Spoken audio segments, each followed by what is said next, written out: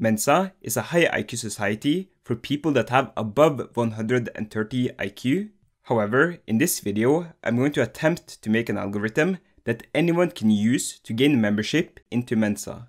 But before I start the video, I have to say that Mensa is different from country to country. So the physical IQ test that you have to take might be different depending on where you live. Mensa uses Raven matrices, which is a form of IQ test, where each puzzle is a 3x3 matrix containing 8 images and 1 question mark. Under the matrix, you find the answer options. The correct answer should be able to replace the question mark and also conserve the overall pattern in the matrix. In the case of this specific puzzle, the correct answer is F. This is because answer F conserves the pattern that all images in each row are identical. So what type of algorithm could you make to solve these types of puzzles? The thing about Mensa is that they love to use repetition in their puzzles. I would estimate that at least 80% of their puzzles can be solved by looking for repetition. Because there are so many puzzles that can be solved by repetition, I will base the algorithm on repetition. The first question you might ask is, what type of repetition does Mensa use?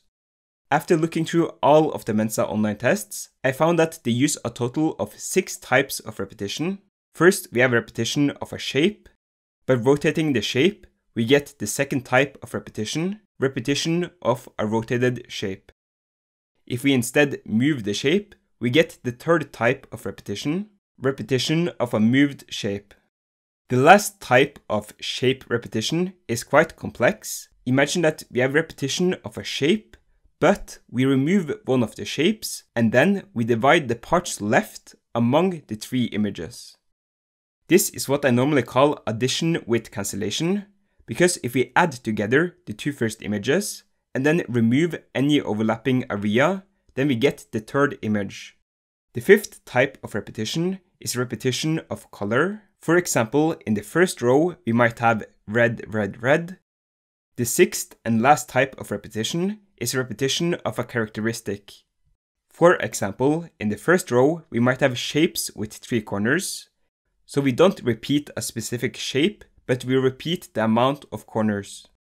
Another great question that you might have is, where can we expect repetition? The first repetition pattern I already went through in the first puzzle. Repetition in the rows, so in each row we have some specific type of repetition.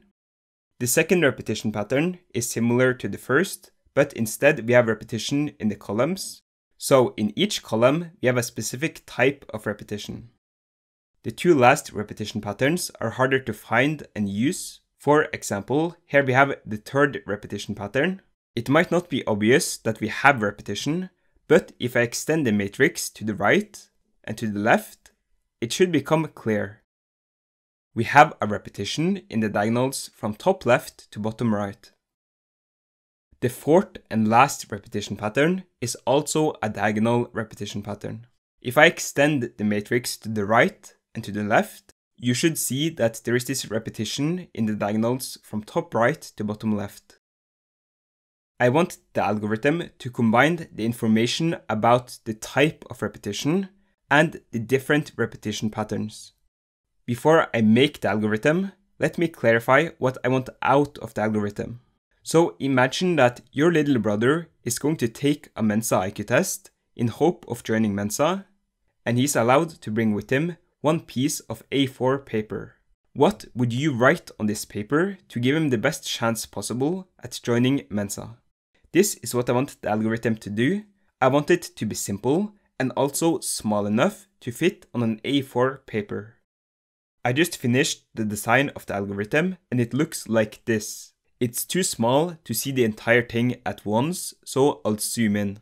At the top, we have the headline, Raven's matrix algorithm, followed by the 6 types of repetition, repetition of color, repetition of characteristic, repetition of shape, repetition of rotated shape, repetition of moved shape, and repetition of split shape.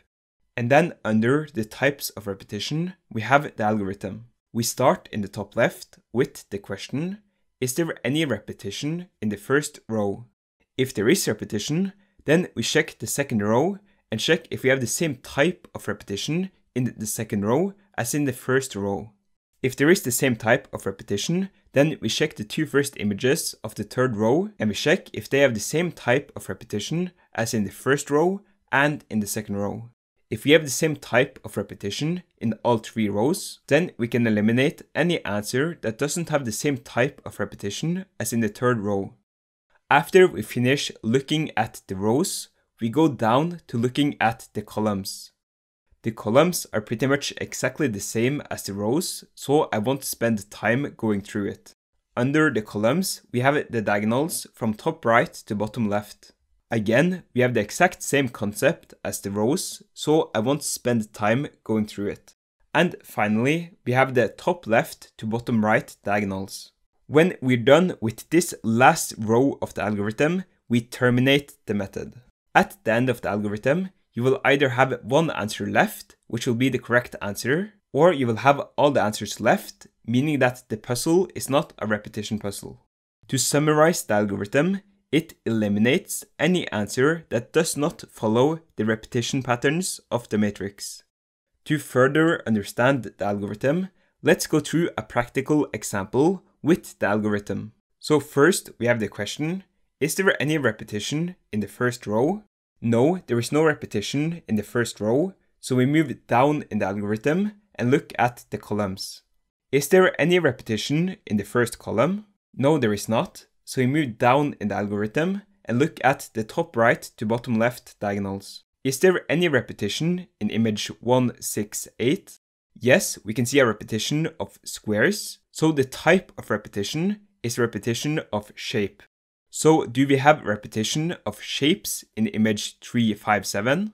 Yes, we have repetition of a plus sign. And finally, do we have repetition of shapes in image 24? Yes, we have repetition of 4 dots. So we can move to the right in the algorithm and eliminate any answer that doesn't have 4 dots, leaving only answer A, C, and F left. Now we move down in the algorithm and check the top left to bottom right diagonals. Is there any repetition in image 348? Yes, we have repetition of green, so the type of repetition is repetition of color. Do we also have repetition of color in image 267? Yes, we have repetition of blue. Now, do we also have repetition of color in image 1 and 5? Yes, we have repetition of red. So we can move right in the algorithm and eliminate any answer that's not red. Now we move down to the last square of the algorithm where we terminate the method. We only have one answer left, so we know that answer C is correct. That was everything. Bye bye.